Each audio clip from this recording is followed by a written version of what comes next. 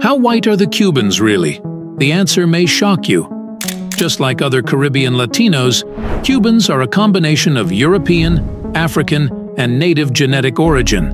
According to a large-scale study done on Cubans from all provinces, 8% of Cuban ancestry was of native ancestry, that is in Cubans, through the Siboney and Taino people, who were the original inhabitants of the island. The second largest component of Cuban ancestry, at 20%, is sub-Saharan African, which is mainly derived from Yoruba people of Nigeria.